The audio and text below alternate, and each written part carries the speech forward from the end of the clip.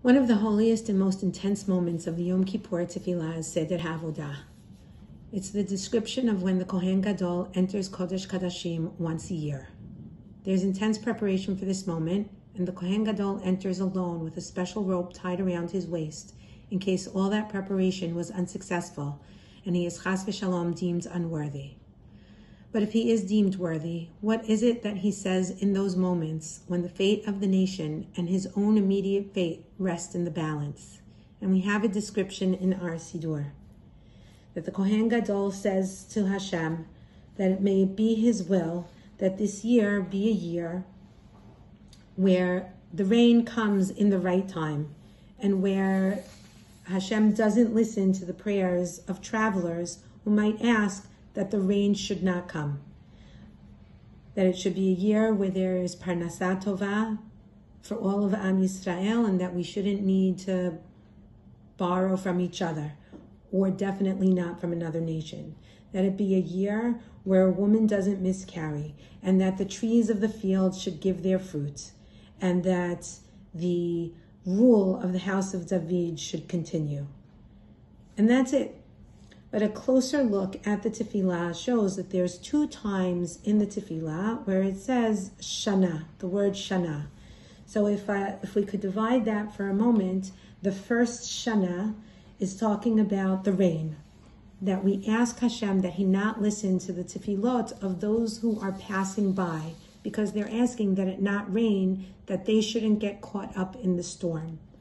But we know that especially in the land of Israel, that rain is a very necessary component for the growth of the crops, for the growth of the fruit, for the growth of the vegetables, for sustenance of the Jewish people in the land of Israel. And I think that what this tefillah is really asking is that Hashem help us to also understand that sometimes we think we have an immediate need, but it's a fleeting need. It's something that we need at the moment and not something that we need for the longer term. And when we have that immediate fleeting need, our tefillot are intense. And we turn to Hashem and we beg and we ask, and it fills our hearts and therefore reaches Shamayim. But sometimes when we have the needs that are ordinary and we have the needs that are part of our daily lives, those tefillot are not necessarily as strong. And we're asking Hashem to listen to the tefillot of the ordinary, of the day-to-day, of the needs that are constant in our lives, and not just to the tefillot of the immediate needs. Number 1. Number 2 time where it says shana is shana shelot hapil ba isha et pri bitna, that a woman should not miscarry. And I saw a beautiful thought from Rav David Gottlieb. And he says that in this tefillah, it's not necessarily only referring to a pregnant woman.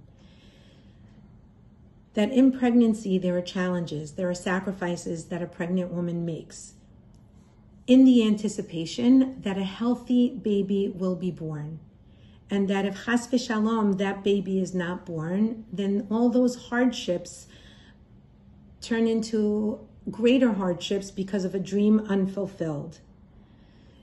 And what he says is that this is a metaphor for how we live our lives, that we all have challenges and that we're all willing to make sacrifices.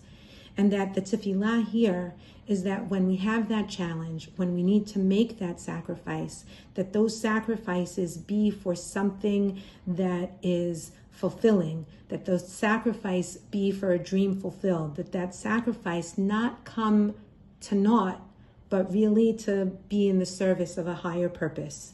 And that as we live our lives and we make those choices to sacrifice in certain instances, that those sacrifices be in the service of Hashem, and that sacrifice be to greater good and greater prosperity in this world. So as we enter the Yom Kippur Tefillot, may this be a year when the challenges we face and the sacrifices we make see the fruits of success. May this be a year when the fruits of those successes be toward the service of a higher purpose and bring a greater sense of peace and prosperity to this world. Tizku l'shanim rabot neimot v'tovot.